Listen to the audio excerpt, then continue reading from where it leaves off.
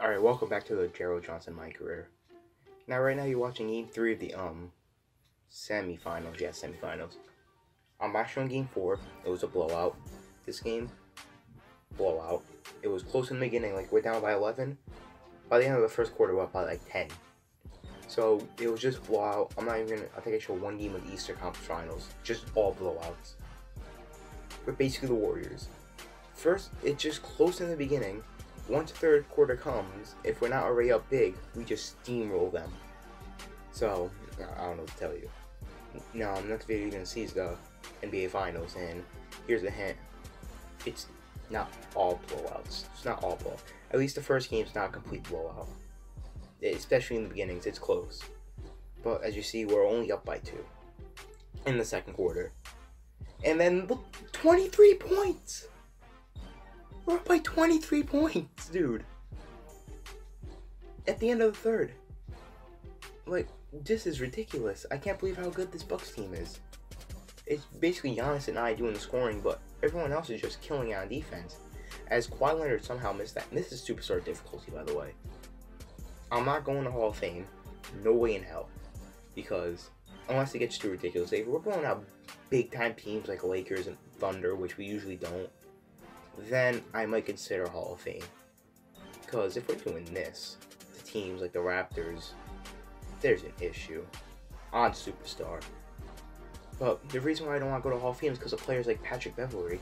Like, they're so annoying to play against. Because they do nothing but reach and always get rewarded for it. This is game 2 of the Eastern Conference Finals. It was a no competition.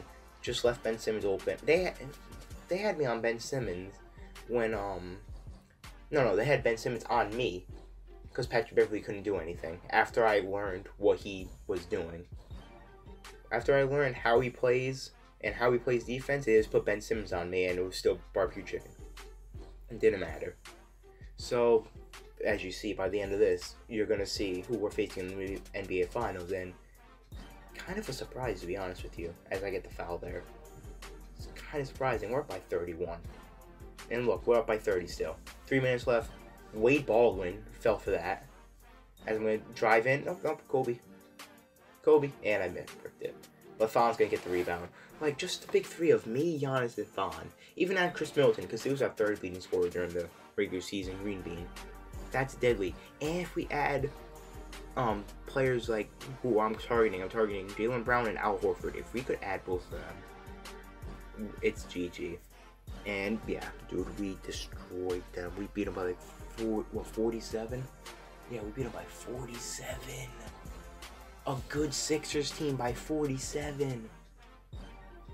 That's ridiculous. And then this is just, I just showed you the celebration. Because there was no, I'm not sure if it, no, it's not going to show the score. Oh yeah, there it is. We only won by 24, but still a big amount.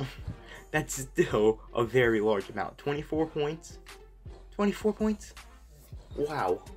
And there's Giannis. Yeah, we're the conference champions. Were you surprised? And here, you're going to see who we are facing after I show you my point. I'm 70 after this. Right now, I'm about 82%. I played Game 2 of the NBA Finals. I'm 82% away from a 92 overall, which I'm happy. Near triple-double, by the way. I'm getting rebounds all of a sudden. I don't know. And yes, we are facing the Nuggets. It was the Rockets and the Nuggets. Nuggets were down 1-0 and won every single game after that. So it's going to be intense. It's going to be a good matchup. And Jokic is hurt. But Game 2, he comes back. He comes off the bench, blah, blah, blah.